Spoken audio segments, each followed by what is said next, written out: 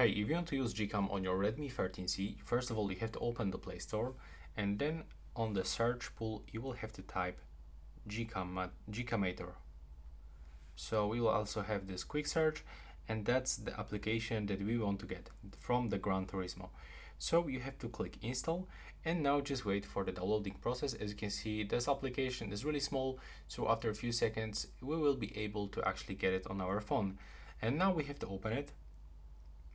From here we've got information that we actually got disabled the camera to API model, but I'm gonna show you how you can actually bypass this information. So you have to click to get GCam for similar devices, and now it is actually getting specs of our device, but we can find information that there's like no similar devices. So what we can do is just go right here and type Redmi. Now from here go to the search, and now scroll down at the bottom. You will have to get this Redmi 10C, no sorry, for this one we have to actually find the camera with the Android 11. So here we've got the Redmi Note 12 Pro Plus, for example, the Note 10 Pro, and also the GCam version. So in this case we got 8.9. So we have to actually find from all of these models the highest version of the Android and the highest version of the GCam. So probably we'll have to go at the bottom of the list. Just let me check it for all of these few options. Yeah, let's scroll down and let's take the GCam, for example, of the Redmi Note 12 Pro Plus. And now just click on the left upper corner to turn off this ad. So click on it 2 times, and now as you can see right now it is downloading this GCam version into our phone. So we have to wait for a few moments, and after this time we'll be actually able to use GCam.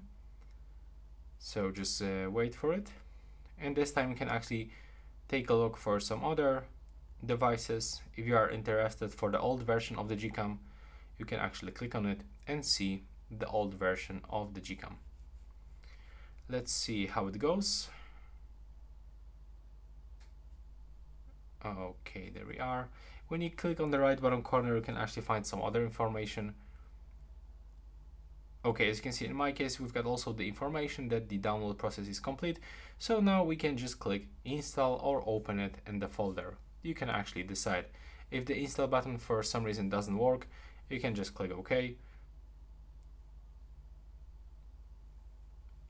That's probably some kind of the bug, because as you can see, for some reason it still appears as downloading.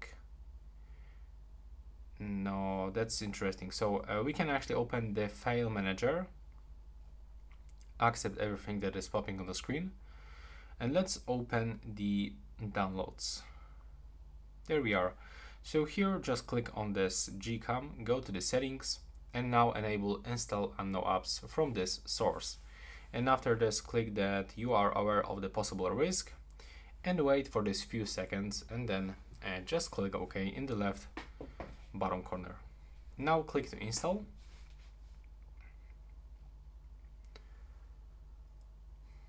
Now we have to wait for this installation process. It will also take for a few seconds. And now there is the Xiaomi security scan. So it is actually checking if there's no any viruses on this application. As you can see, there's no any risks. So we can open it,